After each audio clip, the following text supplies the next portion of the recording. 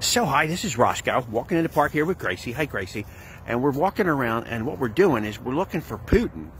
We're here in Texas trying to find Putin, you know, because we know he's hiding somewhere. And I heard about this man offering $1 million bounty for anybody that can catch Putin. So that's what we're trying to do. You get his scent.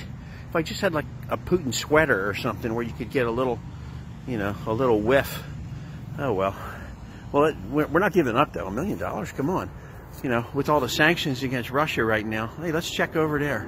Hey, there's toys. He probably likes toys. You know, he probably want to bomb toys. So let's go give it a look. You know. Yeah, he's something else. I mean, with the sanctions on Russia right now, the whole country probably got about $17 left. You know, that's my guess. That's my estimation. You know. Come on, let's keep looking. We got to get over here. That's what I'm guessing. So, you know, you think somebody in the country would want to get him and get that $1 million, and you know, gosh, they could then own the whole country. You know, that's what I'm thinking. Yeah. Anyway, so they got no money, pretty much. But Hootin, I call him Hootin. I like Hootin. Now Putin's better. It's funnier. It's Hootin. Hootin's pretty funny, but Putin's even funnier. It's kind of hilarious. Anyways, maybe he doesn't like that name. Oh boy, give him a new name then, for Pete's sake, if he'll back off. One of my favorite movies is something I wanted to say. Was one of my favorite movies. It's got that Humphrey Bogart in it. He's good. That guy's good, you know. Oh boy, I keep waiting for more stuff from him. I keep seeing the same stuff over and over again. And you know what? It's okay because he's good. And near the beginning of the movie, there's this old man that says to him something about spiders living on heat, living largely on heat, is what the guy says, something like that. And let's walk in here. So, you know, I'm thinking Putin, being an evil dictator, he is surviving on a similar word, hate.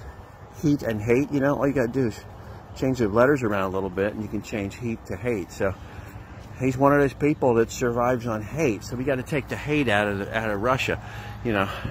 And I can't stand him, but, you know, there's a lot of innocent people in Russia that don't like him, but they're afraid they're going to get killed if they oppose him. And they don't even know what's going on because there's no newspapers or anything. So it's awful over there.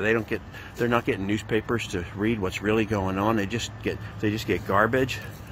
And, you know, they're missing out on all the ads in the paper and I don't know, the funnies. My grandpa used to call the comics the funnies, you know. I mean, it's pretty grim over there, and they don't know what's going on, right? So I don't hate the Russian people. You know, I can love the Russian people. I can love them up and get rid of some of the hate in the country. And maybe, you know, if we can do this, if I can get the $1 million, because it'd be handy, and I'll share some of it with the Russian people, because I can love them. I can love the Russian people. And if I can love, here you go, if I can love everybody in the country of Russia except Putin, and then like get somebody to open a door in the room where he is, his heart will suck right out like in a jet. You know, if you open the door in a jet, that's what I'm thinking. You know, because he'll be hate and everything out there will be love, different pressure.